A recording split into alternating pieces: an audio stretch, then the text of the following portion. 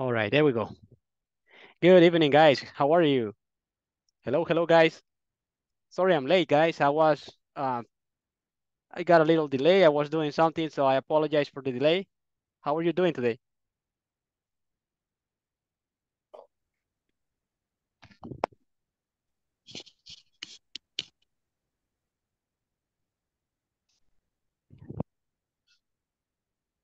Hello, guys. Can you hear me? Or Good am evening, I muted? teacher. How There are we go. you? Ahí está. Mr. Ramirez, Hello, how are you? Hilbert, How how are you you, doing, teacher? guys?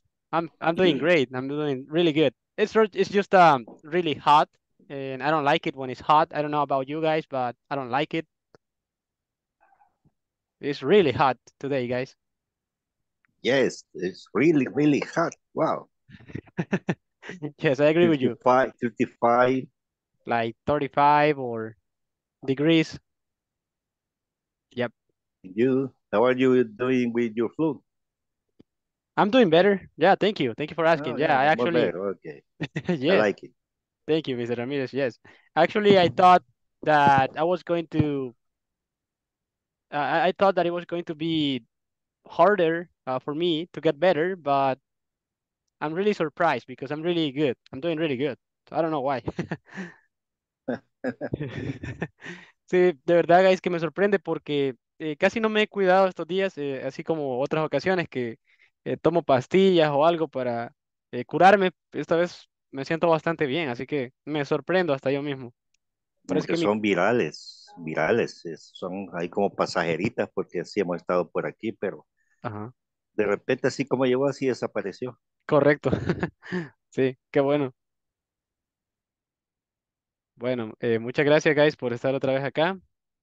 Ahorita estamos 8. Algunos estaban comentando por allí que van en camino, están todavía viajando, dicen por acá. Vamos a ver.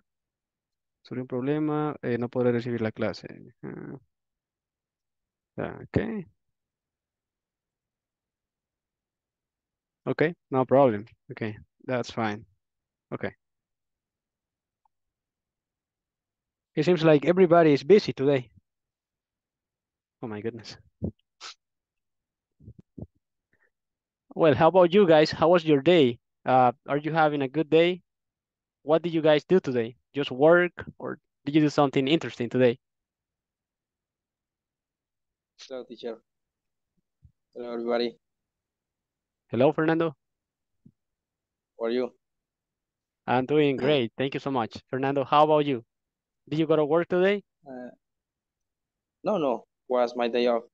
Ah, This, today. this, Okay. this week, I had 2 day off. I see. Okay. Yesterday and today. Yeah, Very good. but I feeling no good because I'm flu.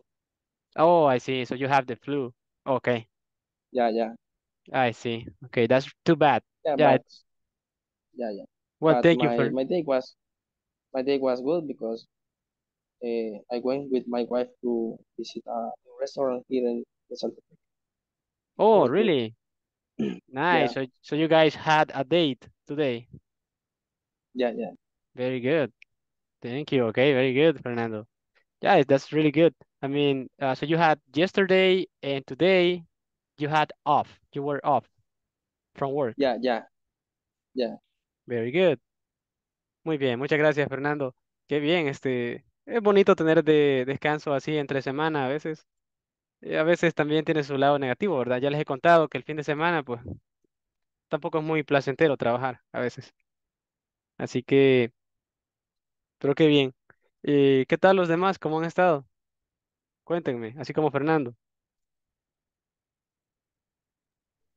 Hey, teacher, Ujú, my day was great because we have 40 children in our classroom ujú. um, all the day. It's very happiness have these children with us because it's our job. And I feel happy. I feel happy Very good. with all this child. Oh, wow, I see. Okay, very good. it's very hard. It's very hard. It's very hard Ujú. working with with them. I can It's imagine. happy. Sí, ya, teacher. Pero ya pasó, ya pasó el día. Y mañana es mi day off. Oh, muy bien, Mr. Ramírez. Muy bien, Teacher, yes. Mhm. I think we are shy in this class, I can right? imagine, yes. Yeah, I think that that is what happens. Yes, I agree. I agree. And that's fine. I mean, at first, I think that we are shy because we are afraid that we can make mistakes, but you don't have to be afraid because, I mean, everybody makes mistakes, so you don't have to be afraid. Así que muy bien, a los que participamos, pues muy bien, ¿verdad? De eso se trata. Si tenemos alguna cosa que no la decimos bien, pues simplemente seguir y tratar de corregirlo. Adelante, ¿verdad? Vamos a ver, dice Stephanie, estaré de oyente. Ok, ok, muy bien. Okay, I'm sorry to hear about that, Stephanie, and I hope your son can feel better. Muy bien. Yeah, so Mr. Ramirez was saying that today he had many children with him because he teaches. He's a teacher. So very good. But it is really hard. Yes, I can imagine because children can be really energetic. They can be rebellious sometimes. So it's hard. I can imagine. I can only imagine. Así que bueno, muy bien, guys. Muchas gracias por compartir con la clase y sigamos participando, ¿verdad? Ustedes cualquier cosa que quieran decir, pues no tengan pena. Que aquí para eso estamos, para compartir. Bueno, ya, guys, casi se nos termina la semana. Solamente tenemos la clase de ahora y la de mañana y luego pues vamos a descansar otra vez. Para esta semana, como les dije, teníamos que completar la sección 3 y también teníamos que completar el examen ese que se llama midterm, que está en la plataforma, ¿ok? Entonces, nosotros el día de ayer estuvimos viendo, completamos como el tema ese de las comparaciones, ¿verdad? Ayer estábamos hablando de comparaciones. Teníamos comparaciones con nombres y comparaciones con adjetivos, ¿ok? Entonces, ustedes practicaron un poquito. Lamentablemente no fue mucho tiempo, quizás como debería de ser. Entonces, tal vez ahora podamos practicar otra vez. Si ustedes gustan, pueden practicar de lo que vimos ayer y también pueden practicar de lo que nosotros vamos a ver el día de hoy para que puedan, o sea, practicar tanto como sea posible. Así que no sé si tienen alguna pregunta hasta ahora acerca de lo que hemos estado viendo. El día de ayer creo que tal vez habían algunas dudas por allí. Yo los estaba escuchando y con los que yo pude hablar, pues les di algunos pequeños consejos acerca de qué cosas podemos cambiar, qué cosas podemos mejorar. Entonces, no sé si tienen alguna pregunta. ¿Alguna pregunta, guys? No questions. Okay. All right. So today, guys, we're going to be working in a new topic. We have a new topic for today. Le voy a compartir por aquí la pantalla. Vamos a ver. Okay, just bear with me. Vaya, ayer nos quedamos hasta acá porque vimos este video. En este video nosotros hicimos la actividad que se proponía al final, la cual era hablar acerca de comparaciones, ¿verdad? Por ejemplo, como las que están acá, este es el knowledge check que corresponde a eso. Okay, so we have here we have 4 items. Okay, we have number 1, number 2, number 3, and number 4. So the first one, it says which is correct. Okay, and we have 3 options right here. So you guys just have to choose the right option. Ok, básicamente esta parte corresponde a la comparación, ¿verdad? ¿Qué es lo que decíamos ayer? Era una comparación básicamente entre dos cosas. Pueden ser cosas, pueden ser personas, pueden ser también animales, porque algunos, por ejemplo, querían hablar acerca de sus mascotas, otros querían hablar de, bueno, de personas, pero esta parte aquí está enfocada principalmente a cosas, a casas, principalmente. Entonces dice, in my opinion, houses are, ¿ok? Y después teníamos que utilizar la estructura correcta, que era houses are as expensive as apartments, ¿ok? Entonces la respuesta correcta sería la número 3, ¿correcto? Porque tenemos el Yes, sujeto, yes, yes. Number 3. muy bien, Mr. Ramírez, thank you. Okay, so which one is the right answer, Mr. Ramirez? Could you please read it for us, for the class? Number 3, right? Can you please read that sentence for us? Yes, number 3. Mhm. So what does it say? Can you please read it for the class?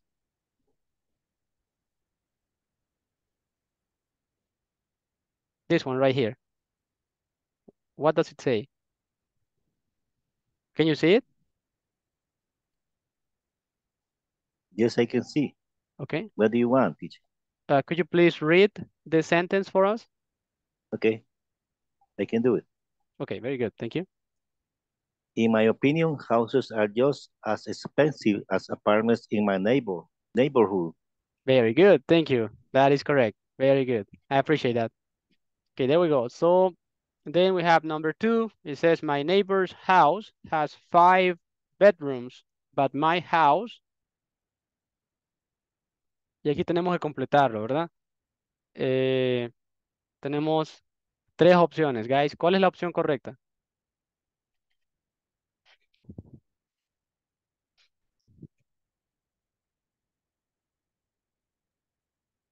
Isn't as big as his.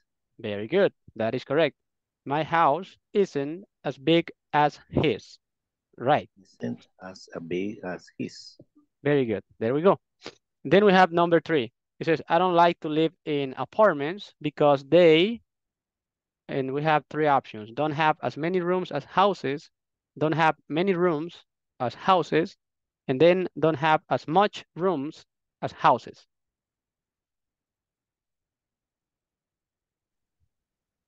Maybe it's don't have many rooms as houses. So number 2, Yeah. okay. Thank you, Antonio. Thank you so much. What about the rest? What do you guys think? Number 2? Or do you think that it is a different option? I know it's number 1. Number 1, Don't have okay. as many rooms as houses. Ok, muy bien. Es correcto, tiene razón. Sería el número 1, guys, porque para que esté como la estructura de la comparación, tiene que tener as many rooms as houses, ¿verdad? Tiene que tenerlo, eh, básicamente el nombre tiene que estar, en este caso son los cuartos, tiene que estar, deme un momento, guys, just one moment.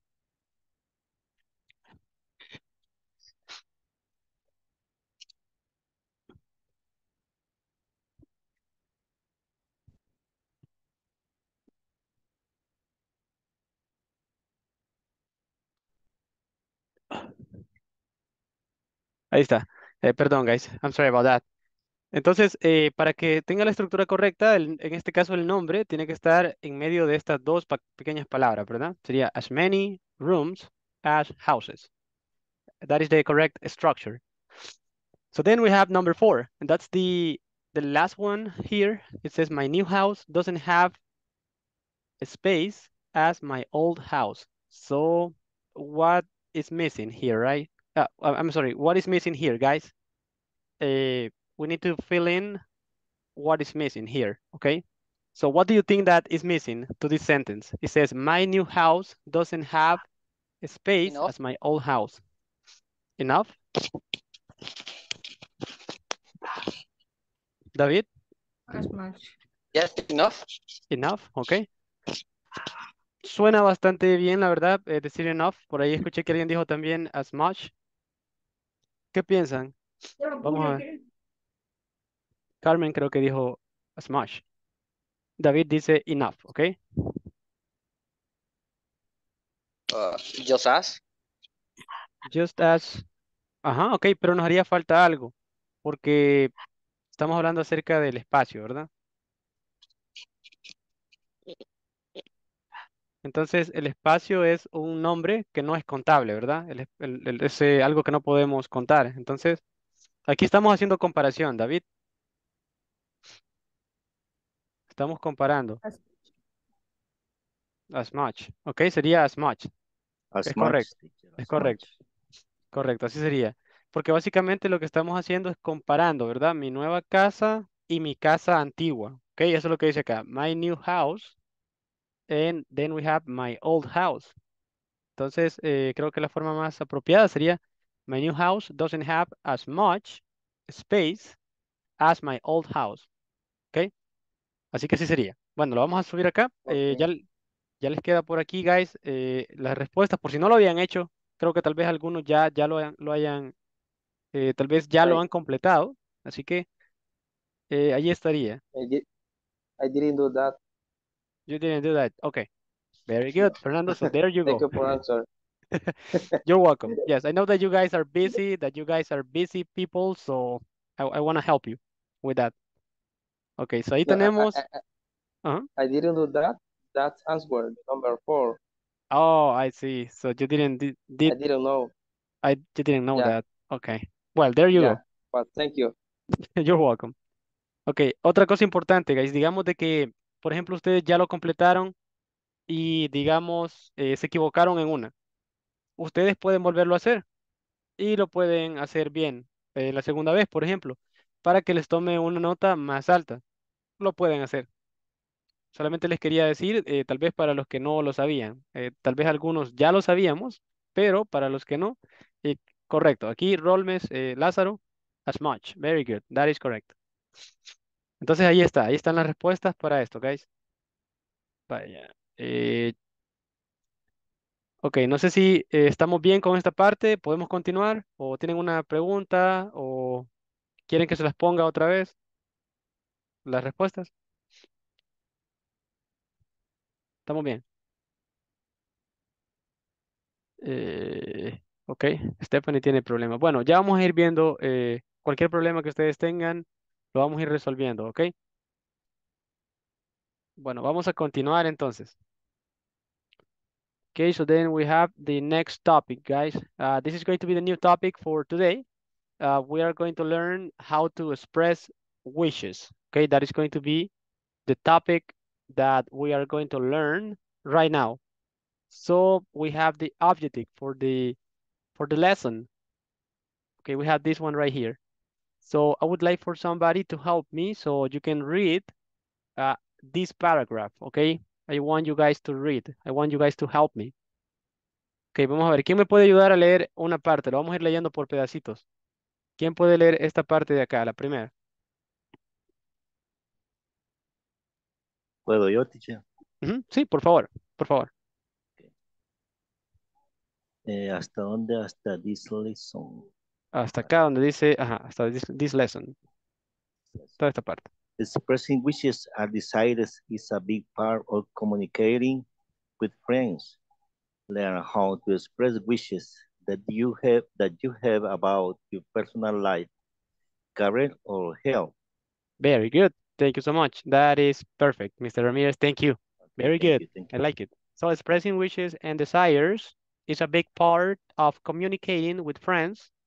Learn how to express wishes that you have about your personal life, career, or health. Okay, very good. Now we are going to continue with the next part. Uh, let's see, who can help me read this part right here? Who can help me with this, guys? Can I help you? Yes, yes, sir. Please go ahead. This lesson from English teacher Joanne explained how to use the verb to wish in the Mhm. present tenses and combine it with a past tense verb to express wishes. For example, I wish I didn't live with my parents. I wish I had a different job, or I wish Mhm. were dinner. This Very lesson good. include Perdón, include perdón. a Perdón, aquí lo siento mucho, Fernando. No sé por qué correct. abrí esto, por accidente. Ahí está. Don't worry. This lesson include an oral language compression, right? Mm, Exercise. comprehension. Okay, very good. Very good. Thank you so What is much, the Fernando. pronunciation of compression? Comprehension exercise. Lo voy a Compre- poner acá. Vamos a ver. Vamos a ver por acá, guys. Denme un segundo. Aquí está. Comprehension. Vamos a ver cómo se pronuncia. Aquí está. Comprehension. Está un poco rápido, ¿verdad? Vamos a ver si lo podemos hacer un poco más lento. Aquí está. Vamos a ponerlo lento para que lo podamos escuchar bien. Uy, comprehension, comprehension. comprehension, Okay. Did you get it? comprehension, There we go. It's a little difficult to pronounce, but yes. Okay, so we have, it says, this lesson from English teacher Joe Sands explains how to use the verb to wish. Okay, so that is the verb that we are going to be working on today in the present tense and combine it with a past tense verb to express wishes. For example, I wish I didn't live with my parents. I wish I had a different job, or I wish I were thinner. Okay, so bueno, vamos a empezar este tema, guys, que es acerca de expresar deseos, acerca de cosas en el presente, ¿ok? Tenemos diferentes formas de expresar deseos. Podemos expresar las cosas, deseos, perdón, acerca de cosas que nosotros quisiéramos que sucedieran en el pasado, en el futuro, o cosas que nosotros hubiésemos querido que sucedieran en el pasado. Entonces, ahorita nosotros nos vamos a enfocar en cómo expresar deseos de cosas que nos gustaría que nos pasaran en el presente, ¿ok? Vamos a ver por acá, déjenme ver. Les voy a compartir algo. Ok, vamos a ver. Just a moment, guys. Okay, so we have here this little presentation, guys. So, how can we do this? Okay, how can we express wishes about present situations? Okay, so you can use wish. That is the verb that we are going to use for that. Okay, wish. Plus the past simple of the verb, okay, to show that you are not satisfied with a situation in the present, okay? So the past tense is used to show that you wish, that what you wish is not real, okay? It's the opposite of the real situation. Vaya, entonces acá, ¿qué es lo que vamos a hacer? Básicamente, digamos, vamos a pensar en una situación que es real y nosotros vamos a decir, bueno, yo quisiera que esto no fuera así. Por ejemplo, tenemos acá, entre paréntesis dice, I don't have much time at present, but I would like to have some more time, okay? So since I don't have time, then that is the reason why we have this sentence that says, I wish I had more time to spend with the kids, okay? Básicamente estamos diciendo, yo no tengo tiempo, me gustaría tener más tiempo para poder pasar con los niños. Creo que esto no es algo que nos pasa mucho, ¿verdad? Estamos ocupados y, bueno, no tenemos tiempo y nos gustaría tener más tiempo. Entonces estamos expresando un deseo acerca de algo, de una realidad del presente que quisiéramos que fuera diferente. Tenemos otro ejemplo acá. Dice, eh, una persona, tú estás yendo, pero yo no, ¿ok? Entonces, a partir de esa situación en el presente, tenemos esta oración acá que dice, I wish I was going on holiday to Spain with you. ¿Ok? Me gustaría eh, o desearía ir de vacaciones a España contigo. No voy a ir, ¿ok? Entonces, la realidad es que no voy a ir y me gustaría que sí fuera así. Luego, por otro lado, tenemos esta de acá que dice, I wish I was taller. Or, well, in this case, it says, I wish I were taller. Normalmente, guys, y esta es una parte bien interesante que ya lo vamos a ver, cuando nosotros utilizamos I wish, nosotros vamos a conjugar el verbo de esta forma, ¿ok? Sin importar si es una tercera persona o si es, por ejemplo, I, como en este caso. Vamos a decir I wish I were, ¿ok? I wish I were taller. Normalmente, nosotros con wish utilizamos was para el pasado, pero cuando utilizamos esta estructura de I wish, entonces, en este caso hacemos una excepción y utilizamos were. So, I wish I were taller. So, that means that I'm not tall and I wish I were. ¿Ok? Entonces, bueno, vamos a escuchar un video por acá para que el que forma parte de de acá de la plataforma virtual para que ustedes puedan comprenderlo con más detalle. ¿Ok? Lo vamos a escuchar y después vamos a irlo discutiendo. Vamos a ver la estructura, vamos a ver cómo lo vamos a utilizar. Así que vamos a escucharlo. Vamos a ver.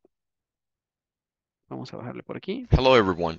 By the end of this class, you'll learn how to express present wishes that you have about your personal life, career, and health. For example, you'll be able to make the following expressions. I wish I didn't live with my parents. I wish I had a different job. I wish I were thinner. Before I present the material, what I would like for you to do is to listen to an audio program that illustrates how this topic is used. Your task is to listen carefully and complete some questions that I'll have for you at the end of the audio program. So, are you still living with your parents, Terry? I'm afraid so. I wish I had my own apartment. Why? Don't you like living at home? It's okay, but my parents are always asking me to be home before midnight. I wish they'd stop worrying about me. Yeah, parents are like that. And they expect me to help around the house. I hate housework. I wish life weren't so difficult. So, why don't you move out? Hey, I wish I could. But where else can I get free room and board? Yeah, it's sometimes pretty hard to pay the rent. I'm thinking of finding a new job. Really? What kind of job would you like? I'm not sure, but I wish I worked somewhere else. I'm tired of this place. I need to live somewhere more exciting. I know what you mean. Hey, maybe we could move to a different city. We could even be roommates. Yeah, maybe. Now let me start by presenting the structure. The first thing that I would like to point out is that we use wish plus a past tense in order to refer to present wishes. For example, if I have a situation that is true for me, such as I live with my parents and I would like for that to be something different, that is a wish that I have. And in order for me to express that idea, I will say I wish I didn't live with my parents, or I wish I had my own apartment. If I think that life is difficult, for example, this is my present situation. If I want to express a wish that I have about that particular situation, then I will say I wish life were easier, or I wish it weren't so difficult. Let's try to make sense of the examples that are on this chart. In order for us to understand those examples, what I would like to do is I would like to propose this formula here at the bottom. And so what we want to do is we want to take certain situations that exist in our lives, and then we want to express wishes about those situations. The example that is stated here is I live with my parents. I would like for that to be something different, right? And so in order for me to express that idea, I'm going to have a subject. So in this case, the subject is I. Then this is going to follow wish plus the subject again. Now the subject could be you again, or it could be another person, right? I wish I, and then the verb in its past form. So in this case, it happens to be that it's on a negative form. So we use didn't plus live. So I wish I didn't, and then whatever complement, right? Didn't live with my parents. There we go. There we go. And as you can see, the other example is quite similar.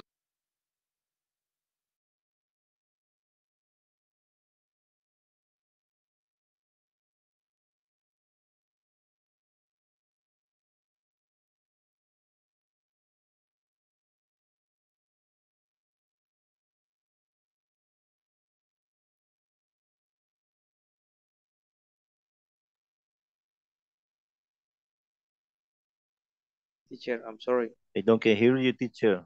We don't can hear Perdón, you. perdón. Muchas gracias, guys. I forgot about Le it. puede dar un poquito más de volumen si acaso se puede, bueno, yo escucho ¿Mi voz o suave. o los videos? Perdón, Creo que su voz, no sé si tiene un poquito más de volumen en su computer, de verdad. Bueno, porque yo lo tengo al máximo, no sé si los demás, pero lo tengo al máximo. eh, Well, let's see. What about the rest, guys? Can you hear me okay? Or is my voice too loud? Yeah, At this I moment, can hear you. I can hear you. Okay, okay. Parece que me pueden escuchar bastante bien los demás, Mr. Ramírez. Así que tal vez, ya, I'm sorry about that. Y sí, tengo al máximo el sonido, pero déjenme ver si lo puedo subir un poco más, tal vez. Vamos a ver. Ya, ya, it may be, it may be. So, well, so like I was saying, guys, Yeah. we have the structure right here. It's really easy. So we just have the first subject, in this case, I. It can be a different subject. Like, for example, we could say something like this. You can say also he. Vaya, y si tenemos he, ¿cómo creen ustedes que este verbo wish lo tenemos que escribir? ¿Sería solamente wish? ¿O cómo sería acá? Wishes. Very good. He wishes. Wishes. Very good. That is correct. He. For Y the aquí third viene. person. Es correcto. Muy bien, Fran. That is correct. Very good. So he wishes, he, and then lo que les estaba comentando más temprano, cuando nosotros utilizamos la estructura esta de he wishes or I wish, nosotros vamos a utilizar, en este caso, por ejemplo, el verbo to be siempre va a ser were, ¿ok? So he wishes he were taller, for example. Entonces, él desearía ser más alto, ¿ok? Básicamente eso es lo que estamos diciendo.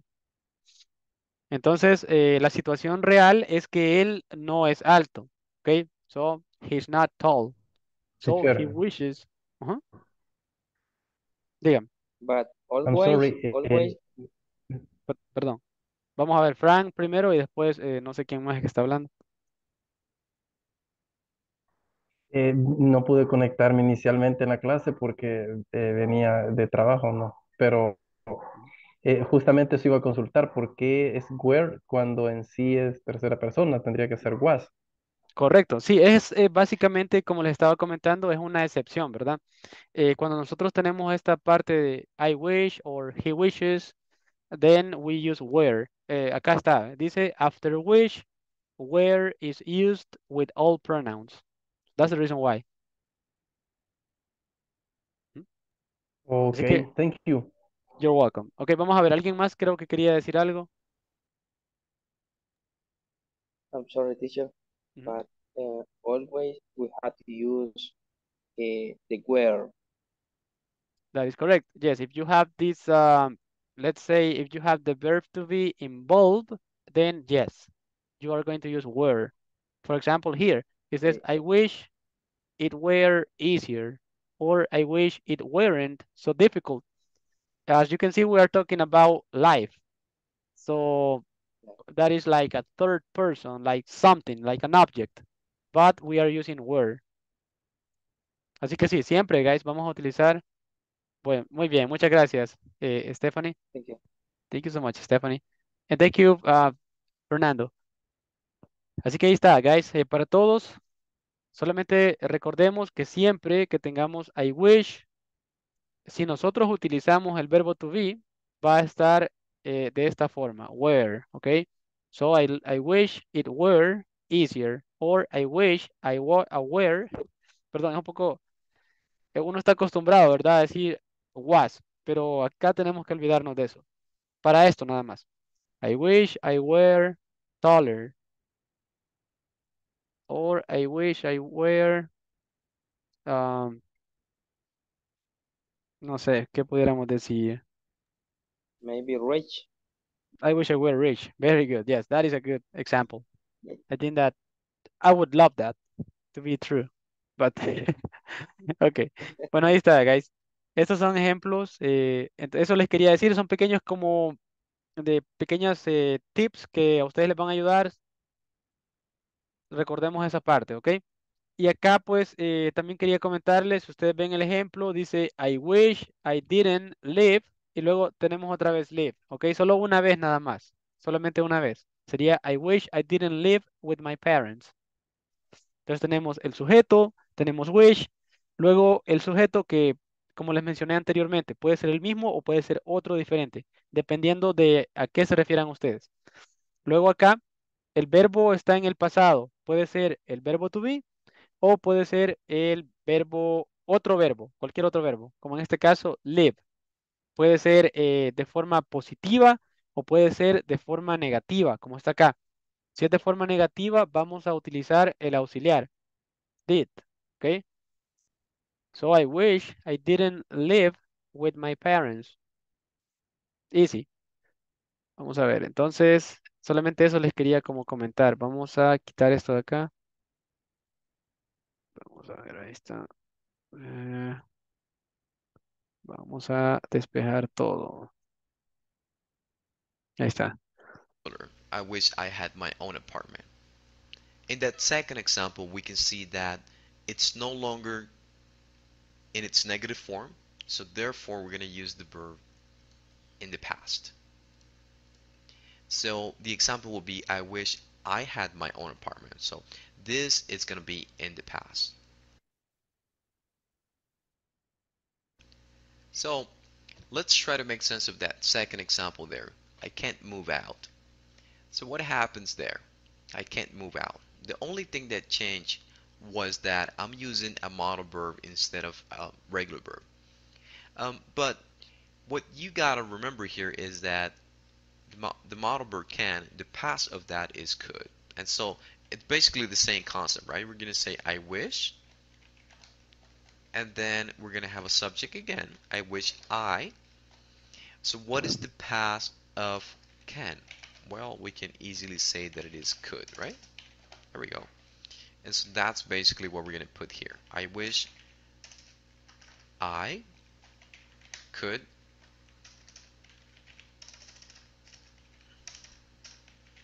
move out. Vaya, entonces acá, guys, otra pausa. ¿Qué pasa cuando nosotros tenemos verbos modales? Por ejemplo, tenemos can, tenemos will. Cuando tenemos ese tipo de verbos, por ejemplo, el pasado de can es could, ¿ok? Y el pasado de will es would. Así lo vamos a tomar. Would. Would, correcto. Muy bien. Muchas gracias, Fran. So, for example, in this case, it says, my parents won't stop worrying about me. Okay, so I wish they would stop worrying about me.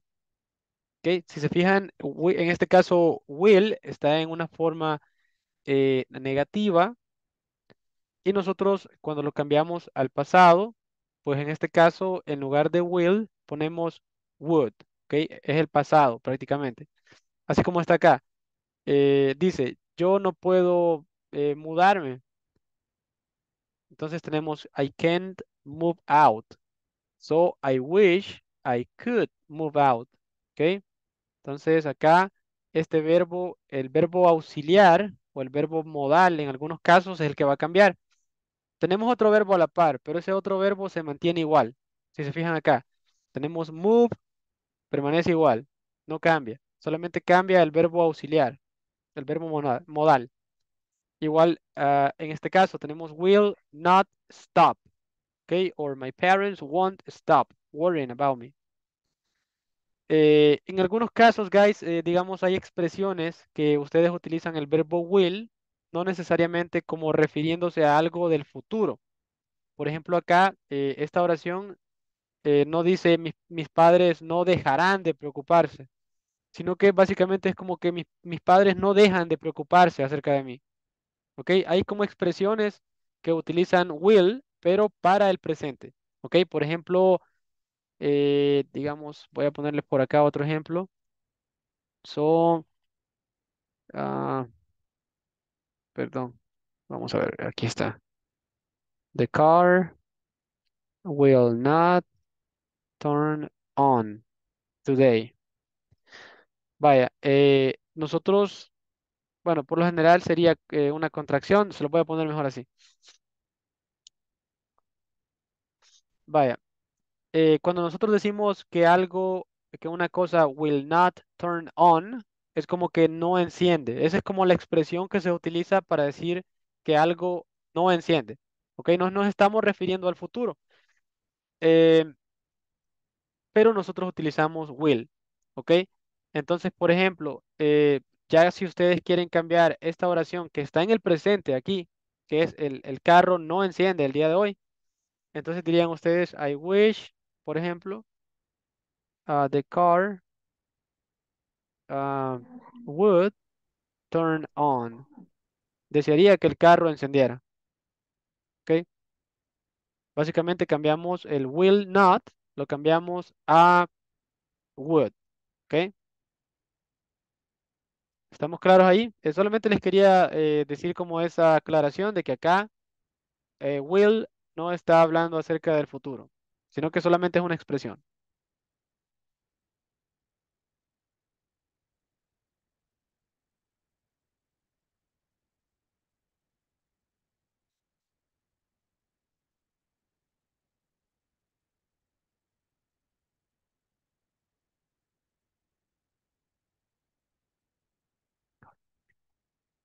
Vaya, bueno, vamos a, si tienen alguna pregunta, guys, ¿estamos bien hasta ahora?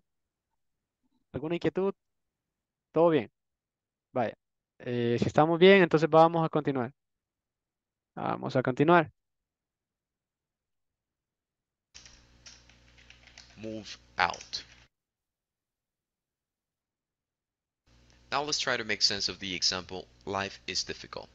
As you can see, the verb that we're using there is the verb to be.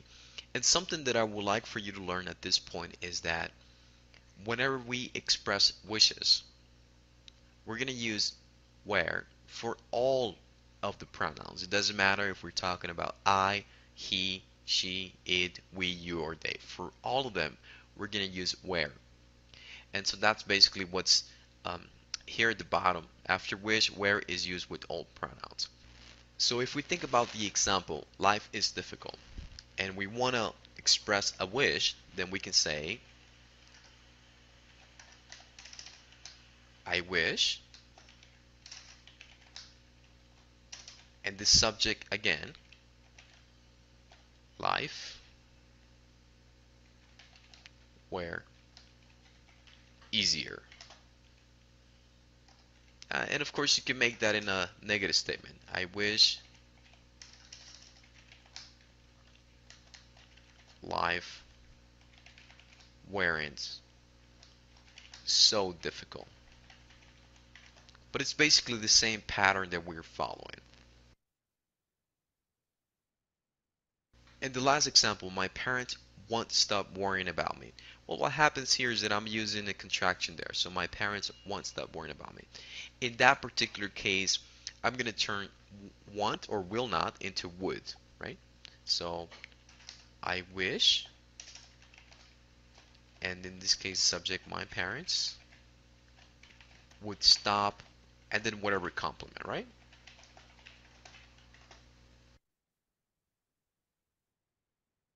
What kind of wishes do you have about your life? And as I mentioned at the beginning of class, we want to express personal wishes, we want to express family wishes, we want to express health wishes, we want to express professional wishes, if you will. So I'm just going to have a series of wishes here, right? So what kind of wishes do you have about your bedroom? So an easy example, I wish my bedroom were bigger. What kind of wishes do you have about your school or job? Well, I wish my job were easier. What kind of wishes do you have about your appearance, the way that you look? Well, I wish I were thinner. What kind of wishes do you have about your family? I wish I had 2 children, right? And what kind of wishes do you have about your possessions? Well, I don't have a car, so I wish I had a car. That's just a quick example. And what kind of wishes do you have about your skills? I don't know how to program computers. I wish I knew how to program computers. And so on and so forth. So I would like for you to come up with your own examples about the kind of wishes that you have about yourself, about your family, about your health, about your skills. I would like for you to Okay, guys, so let's try to practice a little bit using this uh, let's say these categories, okay? For example, let's say about family, about possessions, about skills. So for example, you can say something like, I wish I could speak German, or I wish I were rich, like Fernando said. Or you can say, I wish I had a better job, for example, things like that. So let's try to practice. Let's say, uh, so who would like to participate? Who would like to volunteer?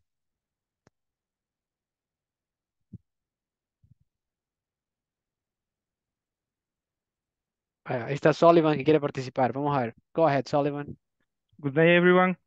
Yeah, eh, I wish um I wish I had $1 million. Very good. Yes, Yeah, I like I that. wish I Me could. too. Me Yeah. too. And what about your bedroom, Me too. Sullivan? What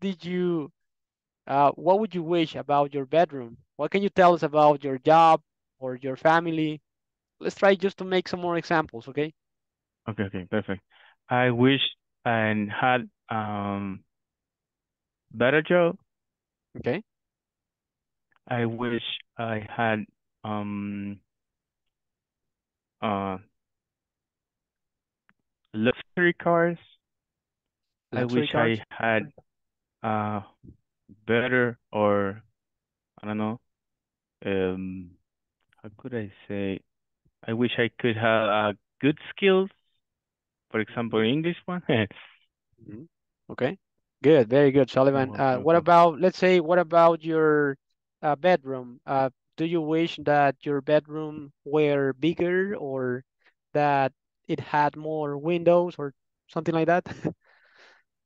Hmm, I wish my bedroom had uh noisy reduction to Noise sleep reduction. all night. Okay. Very good. Thank you so much, Sullivan. Thank you. I appreciate that. Very good job. Okay, vamos ahora con Fran. Hi, teacher. Hi, Fran. Go ahead. Okay, I wish I wish I had a better car. Ujú, ok. Um, Vamos a ir anotando acá. Perdón, Frank. Voy a ir anotando, así como siempre hacemos. So I wish. Perdón que se me fue. Vamos a ver. Aquí está. I wish I had a better car. a Ok, ahí better está. car. Ujú.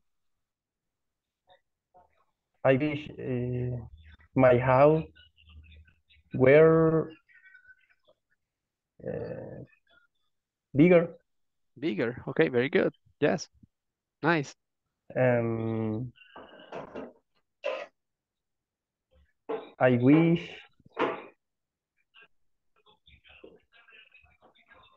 I wish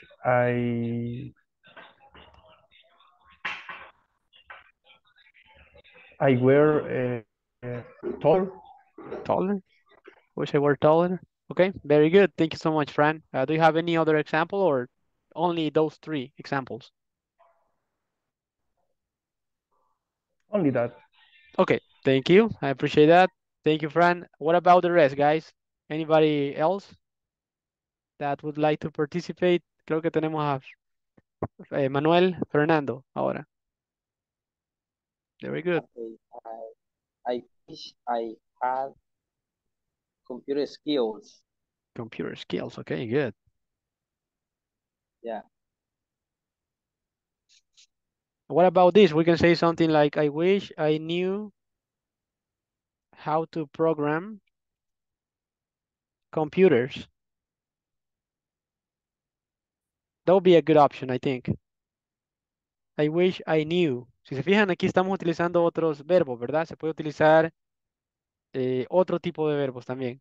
Siempre y cuando los coloquemos acá en el pasado. Eso es todo. O, o pueden decir ustedes, por ejemplo, I wish I lived in Europe, por ejemplo. ¿Ok? Estamos utilizando el verbo vivir, pero en pasado. ¿Ok? Sería como que desearía vivir en Europa. No vivo en Europa, ¿verdad? ¿Qué otros ejemplos podemos dar, guys? I wish I sleep. ¿Cuál es el Ujú. pasado de, Slept. dormir? ¿Qué pasa? Slept. Ujú. So, I wish I slept more time More. All Así está night bien. long. in the early morning. I wish I slept all night long, dice, Yeah. dice Peace. Sullivan. Yeah, That is good. Yes, I can imagine that you guys you guys are really busy, so probably you don't have the chance to sleep as much as you would like. So I wish I slept all night long. slept. Ok, muy bien. Entonces, si se fijan, podemos utilizar otros verbos, ¿verdad? Tenemos muchas opciones. También lo podemos hacer de una forma, digamos, negativa. Por ejemplo, pudiéramos decir, I wish I didn't have to stay awake all night. Desearía no tener que permanecer despierto toda la noche o quedarme despierto toda la noche. Vamos a ver acá. I wish I traveled to Spain. Ok, muy bien. I wish I traveled. Vamos a ver, por acá me mandó Francisco Antonio. I wish I traveled to Spain. Me too. I would like to go to Spain. Entonces, Right. would be great, yes.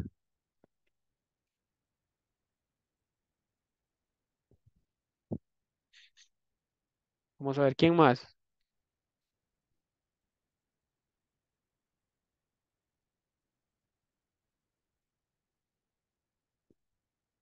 Bueno, entonces aquí tenemos varios ejemplos, guys. Solamente quería mostrarles que tenemos bastantes opciones, ¿verdad? No nos vamos a limitar solamente con las mismas que están acá.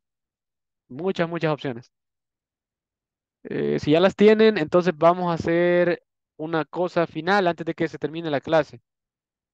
Por acá, al inicio del video, hay como una conversación entre dos personas acerca de esto. Entonces la vamos a escuchar y quiero que ustedes me digan qué es lo que pudieron captar de la conversación. Va a ser nuestra práctica de listening, ¿ok? Si se fijan acá, bueno, no, no está acá. Vamos a escucharlo. Escuchemos la conversación y luego quiero que ustedes me cuenten qué es lo que dicen en esa conversación. Hello everyone. By the end of this class, Vamos a ver aquí, por aquí está. your task is to listen carefully and complete Escuchemos, some guys. questions that I'll have for you at the end of the audio program. So, are you still living with your parents, Terry? I'm afraid so. I wish I had my own apartment. Why? Don't you like living at home? It's okay, but my parents are always asking me to be home before midnight. I wish they'd stop worrying about me. Yeah, parents are like that. And they expect me to help around the house. I hate housework. I wish life weren't so difficult. So, why don't you move out? Hey, I wish I could. But where else can I get free room and board? Yeah, it's sometimes pretty hard to pay the rent.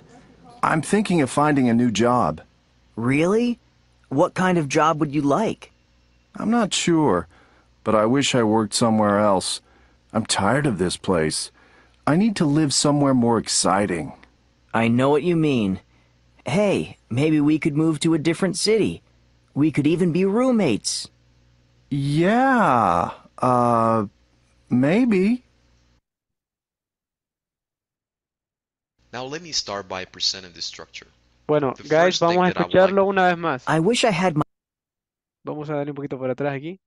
Vamos a escuchar otra vez y después quiero que ustedes me cuenten. questions that I'll have for you at the end of the audio program. So, are you still living with your parents, Terry? I'm afraid so. I wish I had my own apartment. Why? Don't you like living at home? It's okay, but my parents are always asking me to be home before midnight. I wish they'd stop worrying about me. Yeah, parents are like that. And they expect me to help around the house. I hate housework. I wish life weren't so difficult.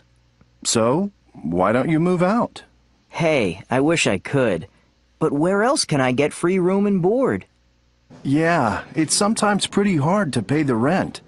I'm thinking of finding a new job. Really? What kind of job would you like?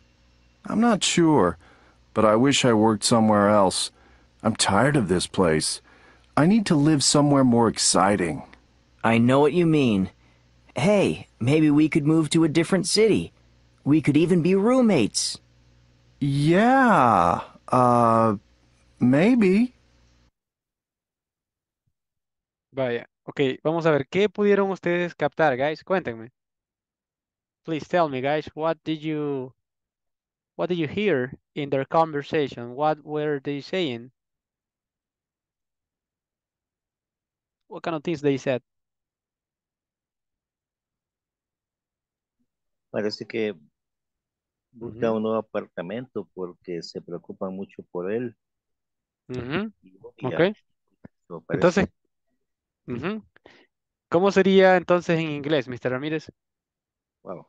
So, so we can say that he's looking I, for a new apartment, right? I, uh, I wish a new apartment because my family is worrying, is too much worrying about Ujú, me. ok. Básicamente sería, muy bien, y muy bien.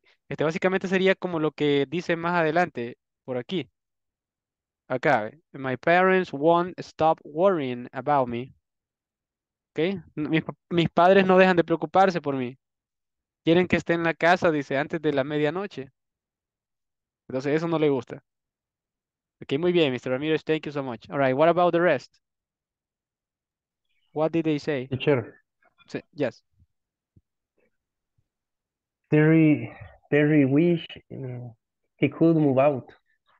He wishes that he could move out. Right, that is correct. He wishes that he could move out. I think they are making a plan to be roommates, so they can live together and don't have this type of issue, right? So I think Mhm. it's the idea that that's why they are arguing about it. Yes, actually, one of them is suggesting that they could be roommates. Yes, but the other person doesn't seem to be really convinced about that. Correct. So, como dice Sullivan, uno de ellos sugiere que pudieran vivir juntos. Le dice, pudiéramos mudarnos y tal vez incluso ser compañeros de cuarto. Pero el otro no suena muy convencido. Dice, well, yeah, maybe. Es como que tal vez sí, pero no estoy tan convencido. Ya van a ver, por aquí se lo voy a poner, solo al final. Thinking of finding a new job. Really? What kind of job would you like? I'm not sure, but I wish I worked somewhere else. I'm tired of this place. I need to live somewhere more exciting. I know what you mean. Hey, maybe we could move to a different city. We could even be roommates. Yeah, maybe. ¿Escucharon? Es como que, yeah, maybe. Yeah, maybe tomorrow. I don't know. Ahí te aviso, le digo. It's not a good idea. It's not a good idea, yes. He's not sure about it. Yes, he's not sure about it, yes, he's not. Entonces, básicamente de eso están hablando, ¿verdad? Bueno, muy bien, guys. Entonces creo que aquí nos vamos a quedar por ahora. No sé si tenemos alguna pregunta hasta el momento acerca del tema, alguna duda, inquietud. Eso era lo que íbamos a ver para el día de hoy, acerca de cómo expresar deseos, acerca de cosas del presente, ¿verdad? Entonces, solamente recapitulando, era acerca de algo que sucede en el presente, pero que nosotros desearíamos que fuera de otra forma, ¿ok?